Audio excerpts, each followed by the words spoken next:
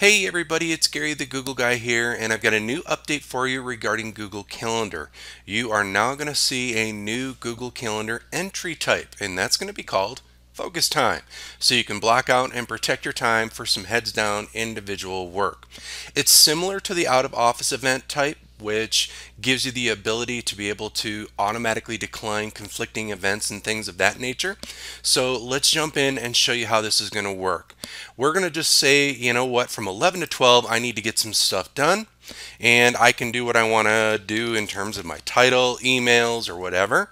And then underneath the title, you'll notice the new entry type where it says Focus Time.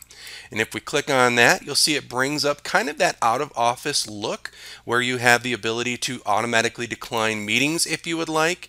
Same kind of thing for that out of office settings that you're used to seeing. And then the message, declined because I'm in focus time, or whatever you are trying to do.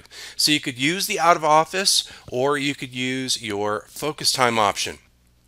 Once we click on save, we'll just say yes to save and decline, and then you'll see it goes on to my calendar with just a little bit of a different icon there in the upper left next to the title, but it's going to look and work the same as that out of office option.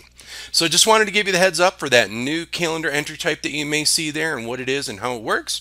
So with that, until we meet again, another day, another time, another update, this is Gary the Google Guy signing off.